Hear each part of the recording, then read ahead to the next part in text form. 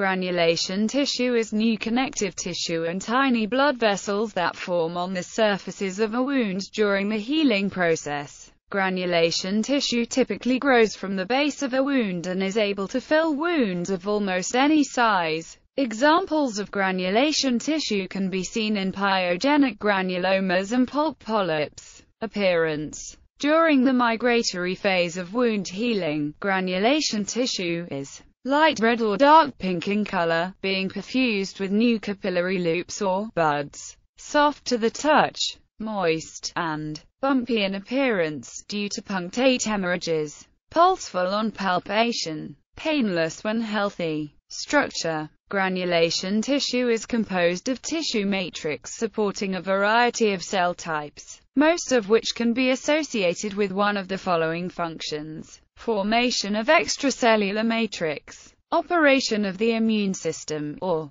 vascularization. An excess of granulation tissue is informally referred to as proud flesh extracellular matrix. The extracellular matrix of granulation tissue is created and modified by fibroblasts. Initially, it consists of a network of type 3 collagen, a weaker form of the structural protein that can be produced rapidly. This is later replaced by the stronger, long-stranded type 1 collagen, as evidenced in scar tissue. Immunity. The main immune cells active in the tissue are macrophages and neutrophils, although the leukocytes are also present. These work to phagocytize old or damaged tissue, and protect the healing tissue from pathogenic infection. This is necessary both to aid the healing process and to protect against invading pathogens. As the wound often does not have an effective skin barrier to act as a first line of defense.